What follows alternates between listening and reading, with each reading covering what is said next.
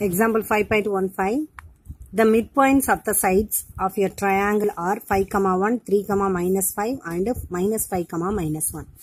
ஒரு triangle இருக்கு அப்படின்னா அந்த triangleோட midpoints வந்து மூணு கொடுத்துட்டாங்க. Sideோட midpoints. Find the coordinates of the vertices of a triangle. Triangleோட vertices என்ன அப்படின்னு கேட்டிருக்காங்க. First picture போட்டுக்குவோம். ஒரு triangle இருக்கு அப்படின்னா triangleோட vertices இந்த points எல்லாம் என்னன்னு கண்டுபிடிக்கணும். இதோட midpoints இந்த sidesோட midpoints கொடுத்துட்டாங்க. Point first point என்னது 5, 1, 3, minus 5, minus 5, minus 1 அப்படின்னு சொல்லிட்டு 3 points midpoints கொடுத்துட்டாங்க. இந்த vertices என்ன அப்படின்னு தான் கண்டுபிடிக்கணும். இதான் கண்டுபிடிக்கணும். அதுக்கு பேர் கொடுத்துக்கிறோம் A, B, C அதான் கண்டுபிடிக்கணும். சரியா? இந்த midpoints வந்து வரிசையா இருக்கணுங்கிறதுக்காக நான் ஆர்டரா கொடுத்துருக்கேன். AB யோட midpoint இந்த பாயிண்ட் அது. அதுக்கு நேம் கொடுத்துக்கிறோம் P, Q, R அப்படின்னு சொல்லி பேர் கொடுத்துக்கிறோம். சரியா? இப்ப ஃபர்ஸ்ட் நம்ம எழுதிக்கலாம். Let A, B, A, B, C are the vertices of a triangle. Triangleோட மூணு vertices அப்படின்னு சொல்லி எடுத்துக்கிறோம். சரியா? இந்த A பாயிண்ட் B பாயிண்ட்க்குலாம் பேர் கொடுத்துக்கலாம். இது x1, y1. இது மூணு பாயிண்ட்ங்கறனால x1, y1, x2, y2. C point x3, y3. அப்படின்னு சொல்லிட்டு என்ன பேர் கொடுத்துக்கிறோம். இந்த பிக்சர் தனியா இருக்கட்டும். சரியா? A, B, C அப்படின்னு சொல்லிட்டு நம்மளா எடுத்துக்கிறோம். அதே மாதிரி PQRங்கிறது மிட் பாயிண்ட்ஸ் தானே. Let P, Q, R be the PQR அப்படிங்கறதெல்லாம் என்னது? PQR are the midpoints of Pங்கிறது எதோட midpoint? AB யோட midpoint தானே. அப்ப AB. Qங்கிறது BC யோட midpoint BC and R அப்படிங்கறது AC யோட midpoint AC respectively. இதோட midpoints அப்படின்னு சொல்லி எழுதியாச்சு. இந்த பிக்சரை எக்ஸ்பிளைன் பண்ணியாச்சு. ஏபிசின்னு இருக்கு. இது PQR அப்படின்னு சொல்லியாச்சு. இதுல இருந்து நம்ம என்ன செய்யணும்? ஏபிசியோட பாயிண்ட் என்ன அப்படிங்கறத முதல்ல கண்டுபிடிக்கணும்.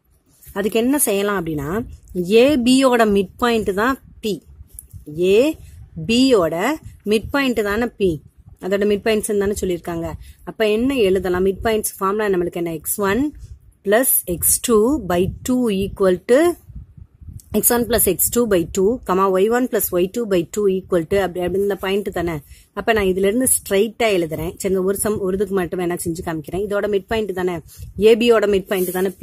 அப்ப mid point of AB equal to P. ஏபியோட mid point தானே P. அப்ப ஃபார்முலால போடுறேன் x1 plus x2, x1 plus x2 by 2 equal to 5.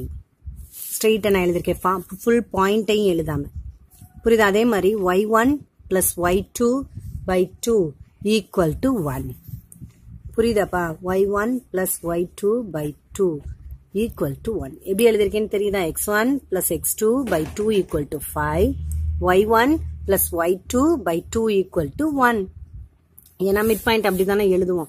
அதாவது கமா போட்டுட்டு ரெண்டுமே தனித்தனியா எழுதுவோம். இதுல மொத்தமா நான் எழுதுறேன். மொத்தமா எப்பயும் எழுதுவோம். இதுல தனித்தனியா எழுதிருக்கேன். அவ்வளவுதான். அப்ப இதுல இருந்து என்ன எழுதலாம்?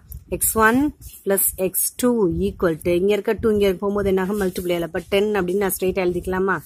அதே மாதிரி இங்க y1 plus y2 equal to இங்க இருக்க 2 இங்க போகும் மல்டிப்ளை 1, 2 is 2. புரியுதா? இத நான் என்ன செய்யறேன்? ஃபர்ஸ்ட் ஈக்குவேஷன் அப்படின்னு வச்சுக்கிறேன். இத செகண்ட் ஈக்குவேஷன். புரியுதா? இந்த சம் ஃபுல்லா இப்படிதான் வரப்போகுது. அதனால நான் என்ன செய்யறேன்? இந்த சம் நோட்டவே என்ன செய்யறேன்? ரெண்டா ஸ்ப்ளிட் பண்ணிக்கிறேன். புரியுதா? இனிமேல் ஒவ்வொன்றுக்கும் இந்த மாதிரி எழுதாம ஸ்ட்ரெயிட்டாவே கண்டுபிடிக்கப்போம். அப்ப அதே மாதிரி பிசியோட மிட் பாயிண்ட் தானே Q. அப்ப நான் என்ன எழுதலாம்? x2 plus x3 by 2 equal to 3ன்னு எழுதலாமா? புரியுதா? x2 plus x3 by 2 equal to 3ன்னு எழுதலாம்ல. அப்ப நான் அதை கூட எழுதி. அப்ப x2 plus x3 by 2 equal to 3. அதே மாதிரி y2 plus y3 plus y3 by 2 equal to என்ன வந்திருக்கு? -5. புரியுதாப்பா? இங்க என்ன எழுதணும்? x1 plus x2 by 2 equal to 5, y1 plus y2 by 2 equal to 1 எழுதணும்ல. அதே மாதிரி இங்க x2 plus x3 by 2 equal to 3, y2 plus y3 by 2 equal to minus 5. இதுல இருந்து என்ன எழுதலாம்? x2 plus x3 equal to இங்க இருக்கிற டிவிஷன் போகும்போது மல்டிப்ளை by 2 3s are 6. அதே மாதிரி இங்க y2 plus y3 equal to இங்க இருக்கிறது அங்க போகும்போது மல்டிப்ளை அப்ப minus 10. இது என்ன செய்யறோம்? third equation. இது fourth equation. புரியுதா? இப்ப இந்த ஸ்டெப் எழுதாமலே கூட நம்மளால செய்ய முடியும் தானே. இப்ப x2 plus x3 by 2 equal to 3 தானே. அதுவே நான் என்ன செய்யறேன்? x2 plus x3 equal to இதை 2 ஆல மல்டிப்ளை பண்ணிக்கலாம்ல. கீழே டிவைட் இருக்கிறது. புரியுதா? இப்ப இதை எப்படி எழுது? இப்ப ஏசியோட மிட் பாயிண்ட் தானே r. இப்ப என்ன எழுதலாம்? ஏசியோட மிட் பாயிண்ட் r அப்படிங்கறனால x1 plus x3 by 2 equal to minus 5 வருமா? அதுவே நான் ஸ்ட்ரைட்டா x1 plus x3 equal to minus 10 எழுதிக்கலாமா? இதை 2 ஆல மல்டிப்ளை பண்ணி. புரியுதா? புரிஞ்சா நீ ஸ்ட்ரைட்டாவே ஈக்குவேஷன் எழுதிடலாம். புரியலைன்னா இதே மாதிரி ஒரு ஸ்டெப் எழுதிட்டு எழுதிக்க. அப்ப x1 plus x3 by 2 equal to minus 5. x1 plus x3 by 2 equal to minus 5. இங்க y1 plus y3 by 2 equal to minus 1. இதுல இருந்து என்ன எழுதலாம்? x1 plus x3 equal to இங்க இருக்க மல்டிப்ளிகேஷன் அங்க போகும்போது சரி டிவைட் இங்க போகும்போது மல்டிப்ளை அப்ப minus 10 வரும். இங்க y1 plus y3 equal to இங்க இருக்கிறது மல்டிப்ளை அப்ப minus 2. இத fifth equation, இத sixth equation அப்படின்னு வச்சிருக்கோம்.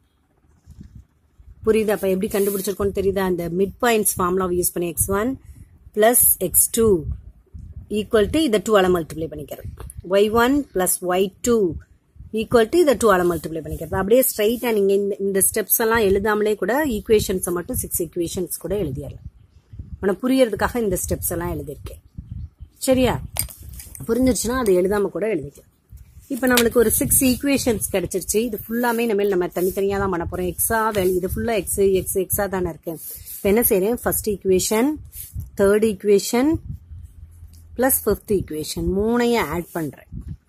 அதே மாதிரி இங்க second equation, fourth equation, sixth equation மூணையும் ஆட் பண்றேன். செகண்ட் ஈக்குவேஷன், ஃபோர்த்து, சிக்ஸ்த் இந்த மூணு என்ன செய்யறேன்? ஆட் பண்றேன். புரியுதா? ஃபர்ஸ்ட், தேர்டு, ஃபிஃப்த் இது ஃபுல்லா எக்ஸா இருக்கா? அதனால அப்ப எல்லாத்தையும் ஆட் பண்ணும்போது லெஃப்ட் சைடு ஃபுல்லா தனியா ஆட் பண்ணுவோம், ரைட் சைடு ஃபுல்லா தனியா ஆட் பண்ணுவோம்ல. அப்ப x1 plus x2, x1 plus x2,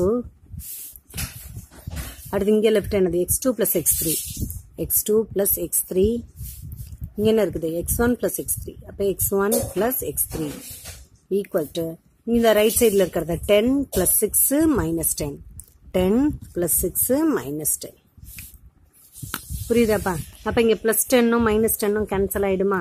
அப்ப இங்க இருக்குது இங்க ஒரு x1 இங்க ஒரு x1 இருக்கு. அப்ப 2x1 பிளஸ் இங்க 2x2 இருக்கு. 2x2 plus 2x3 equal to 6.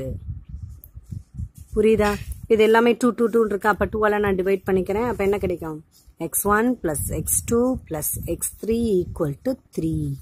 இத செவன்த் ஈக்குவேஷன் அப்படின்னு வச்சுக்கணும். இதான் முக்கியமானது. சரியா? இப்ப என்ன செய்ய போறோம்? எல்லாத்தையும் இங்க என்ன பண்ணமோ அதே மாதிரி இங்க பண்ண போறோம். இங்க second equation, fourth equation, sixth equation இந்த மூணையும் தனித்து ஆட் பண்ணணும்ல. அப்ப ஆட் பண்ணும்போது பாரு அதே மாதிரி தானே வரப்போகுது. நமக்கு பார்த்தாலே தெரியுதுல. y1 plus y2 plus y2 plus y3 plus y1 plus y3 எல்லாமே ரெண்டு தடவை தானே கிடைக்குது. அப்ப நான் ஸ்ட்ரைட்டா 2y1 plus 2y2 plus 2y3 அப்படின்னு எழுதிக்கலாமா?